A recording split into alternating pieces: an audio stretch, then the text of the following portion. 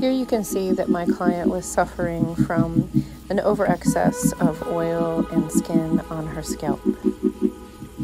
The first thing that I did was soak the hair down really well with water to make sure that it was open up and ready to receive the cleanser.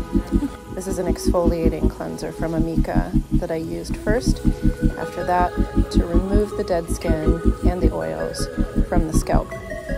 Once that happens, that dead skin likes to move into the lock itself and get stuck. So there needs to be a lot of rinsing and then going back in with regular shampoo.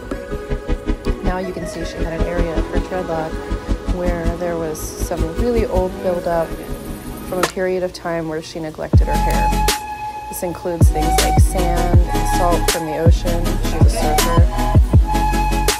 So I went ahead and put some more of that exfoliating shampoo in those areas of the hair and scrubbed, trying to extract all of that out of that spot on every single dreadlock.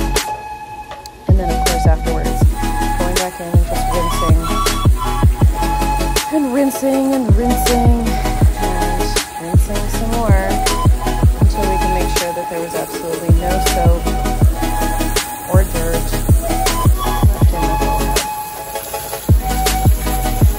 Here we are rinsing again until that water runs clear.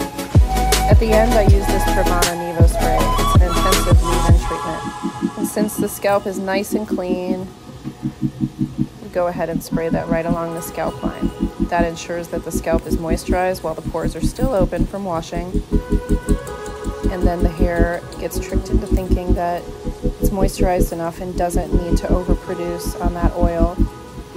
This is not something I recommend using several times after washing. Typically, I always recommend it's only used after washing. But look how clean that got. Nice and tidy.